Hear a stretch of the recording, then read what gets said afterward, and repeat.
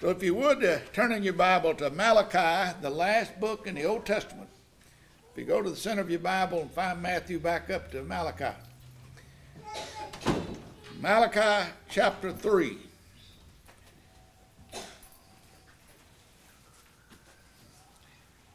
Malachi chapter 3, and we're going to begin with verse 1 and read down through verse 10.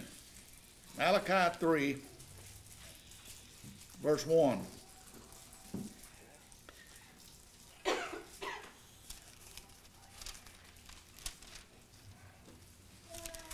I've entitled my message this morning, The Unchangeable God. The Unchangeable God. And you'll see in a moment where I got this text from. Malachi chapter 3. Behold, I will send my messenger, and he shall prepare the way before me. And the Lord whom ye seek shall suddenly come to his temple, even the messenger of the covenant whom ye delight in. Behold, he shall come, saith the Lord of hosts. But who may abide the day of his coming? And who shall stand when he appeareth? For he is like a refiner's fire, and like fuller's soap. He shall sit as a refiner and purify of silver, and he shall purify the sons of Levi, and purge them as gold and silver, that they may offer unto the Lord an offering in righteousness. Then shall the offering of Judah and Jerusalem be pleasant unto the Lord, as in the days of old, as in former years. And I will come near to you to judgment, and I make a swift witness against the sorcerers, or drug pushers, and against the adulterers, and against any false swearers, and against those that oppress the hireling in his wages, the widows and the fatherless, and that turn aside the stranger from his right. And fear not me, saith the Lord of hosts. For I am the Lord. I change not. Therefore ye sons of Jacob are not consumed. Even from the days of your fathers you're gone away from mine ordinances, and have not kept them. Return unto me, and I'll return unto you, saith the Lord of hosts. But ye said, wherein shall we return? Then he posed this question, will a man rob God? Yet ye have robbed me. But ye say, wherein have we robbed thee? And the Lord said, in tithes and offerings. Ye are cursed with a curse, for ye have robbed me, even this whole nation. Bring ye all the tithes into the storehouse, that there may be meat in mine house. And prove me now herewith, saith the Lord of hosts, if I not open you the windows of heaven, and pour you out a blessing, that there shall not be room enough to receive it. And once again, back to verse 6. For I am the Lord. I change not. I am the Lord. I change not. The purpose of this message this morning is to remind us of how great our God is, and why we're nothing without him. Absolutely nothing. God does not change. Amen. He is perfect already. The word perfect and complete means the same thing. He is complete. He is God. He is the same yesterday, today, and forever.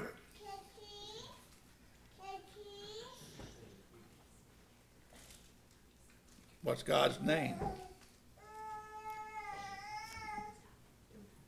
His name is I Am. And if you would, turn back, if you would, in your scriptures to Exodus. Exodus chapter 3.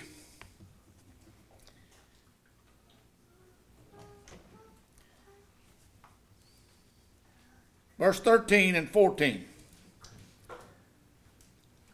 God had told Moses to go down into Egypt and lead the children of Israel out of captivity, back to their own land. You tell Pharaoh that I said so. Pharaoh was a king, monarchy. All right, verse 13 says, Moses said unto God, Behold, when I come unto the children of Israel and say unto them, The God of your fathers hath sent me unto you, and they shall say to me, What is God's name? And what shall I say unto them? It's real close, verse 14.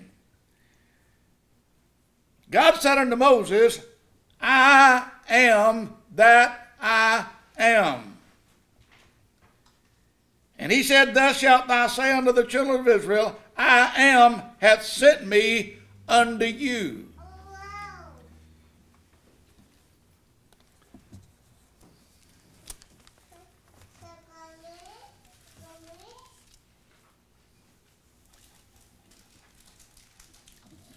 God said, I am, not I was, not I will be, not I want to be, not I may be, but I am, present tense. He was I am of the past tense too, was he not? Because he is eternal.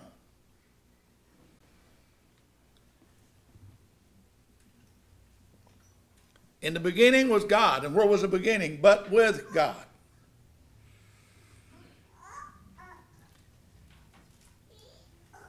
God is unlike mankind. Man is fickle.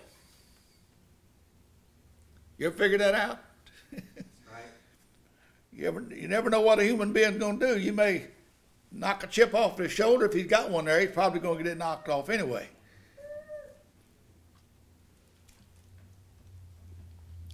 But man is inconsistent, is he not? And man is corrupt. As God points out throughout the scripture, that we are corrupt. That's why corruption must put on incorruption. And what we will. We have an incorrupt soul, but he's going to give us an incorrupt body. That soul, as the song that we sing, shall never die. That soul does not die because it's in the image of God. It's made like unto him.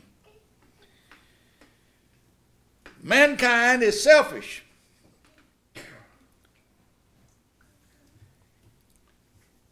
Altogether different than what our God is man.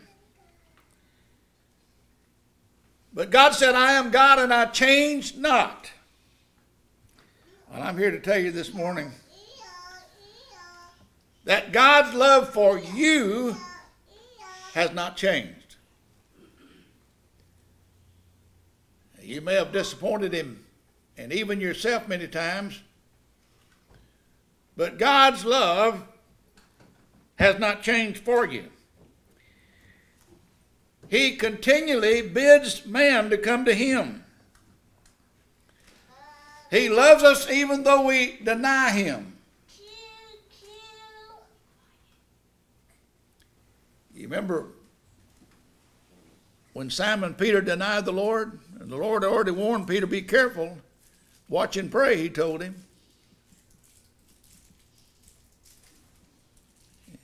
And they came to get Jesus to carry him before the mock trial. And the little woman pointed to Peter and said that Peter was with him. And 3 times Peter said, I don't know him. And the Lord loved Peter anyway.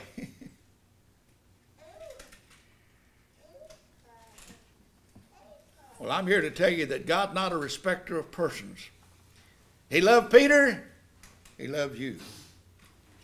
He paid the same price for Peter's sin that he did for yours and mine. Jesus saved people like the Gadarene. The man whose mind was so bad, and I've heard people say that drugs had done it. We can't prove it, but in our day we might liken it to it.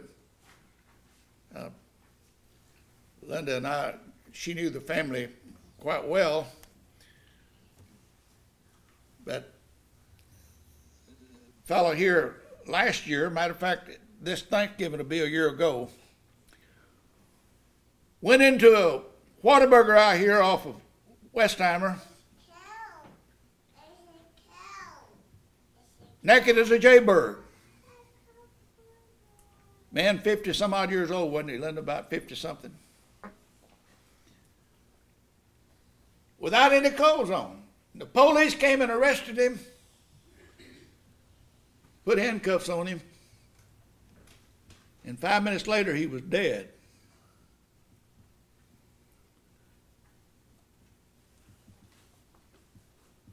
About a few months ago, Linda and I had the privilege of visiting this man's grave in Nacogdoches County where they buried him.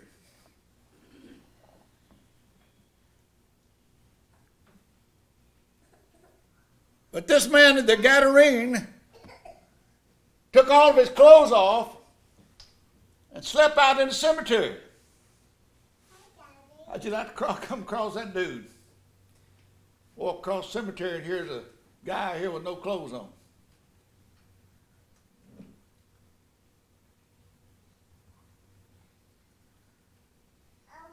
Jesus saved that fella. He cast the demons out of him, and the man put some clothes on and sat at the feet of Jesus. Now, I'm here to tell you, if the Lord could save a guy like that, and you still got hope. Amen.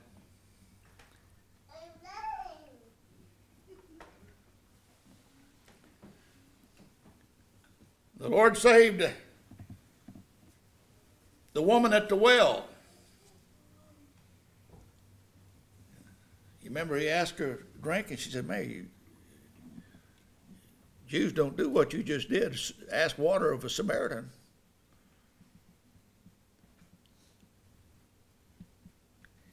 Finally, the Lord told her, said, go home and tell your husband. She said, I ain't got a husband.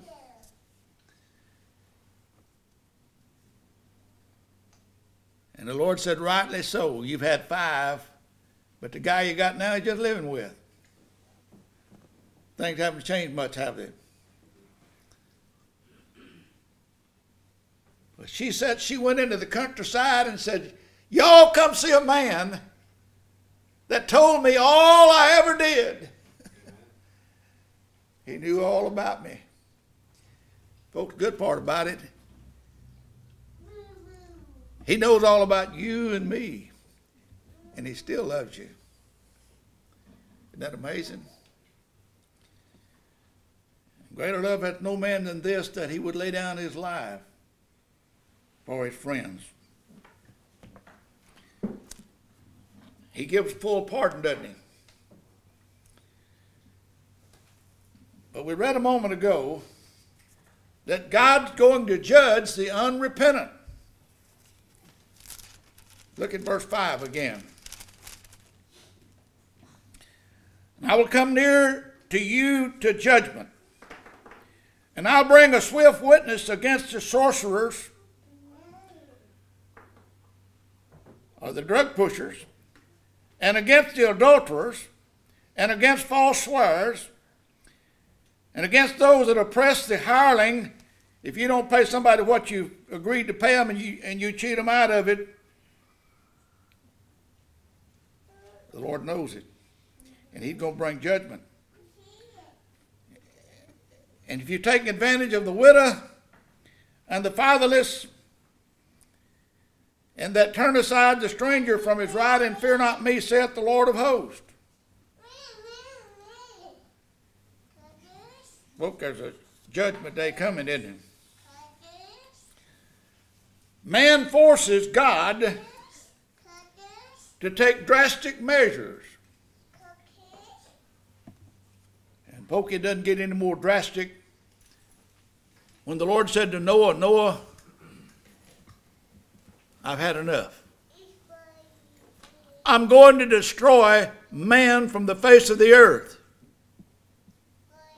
God had had enough. And folks, you can't push God too far. The people in Noah's day did.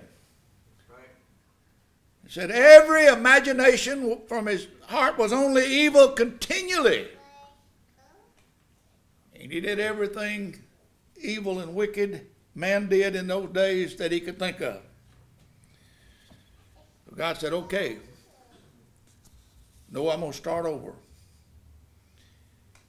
You and your boys get out there and build an ark. Y'all know the rest of the story. You know, man might escape the laws of men, but you don't God. Verse 1 we read a moment ago, and I'm going to read it again for emphasis' sake. Behold, I'll send my messenger, and he shall prepare the way before me, and the Lord whom ye seek shall suddenly come to his temple, even the messenger of the covenant whom ye delight in.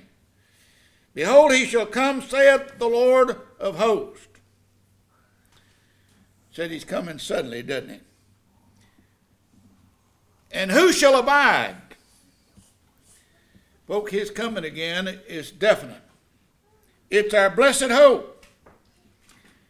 He's coming to take vengeance, and vengeance is his. Amen.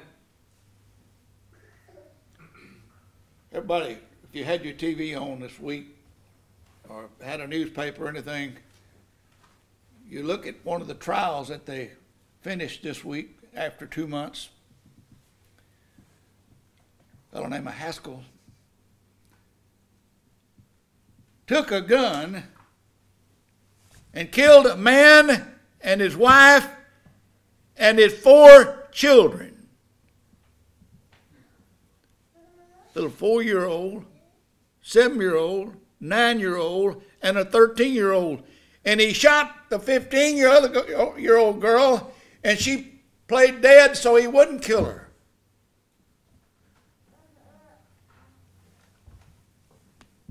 The man said he heard voices that told him to kill those people. You know whose voice he heard? His name was Satan. And our Lord's going to put him down. Amen. He's going to bring vengeance. You know, the courts might let something slide, but not God.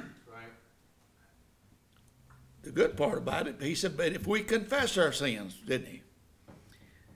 He is faithful and just to forgive us our sin and to cleanse us from all unrighteousness. So our sins are either covered by the blood of the Lamb, or we're going to answer for them. Either or. But our Lord is coming again victoriously to establish his kingdom. What a wonderful Savior we have in our Lord.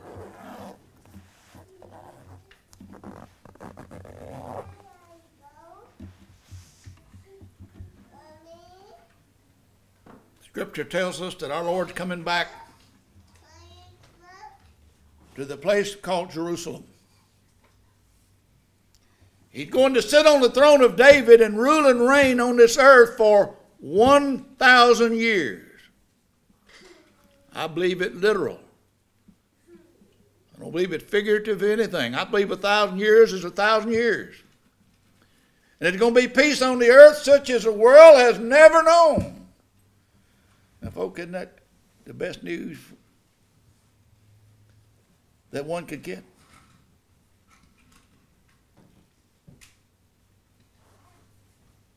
You think of your loved ones and those that's already crossed over, and knowing that we'll have 1,000 years to catch up on things. But what about the 1,000 years when it's over? Well, the Lord tells us when 1,000 years are over, there comes the time where our Lord's going to destroy his enemies.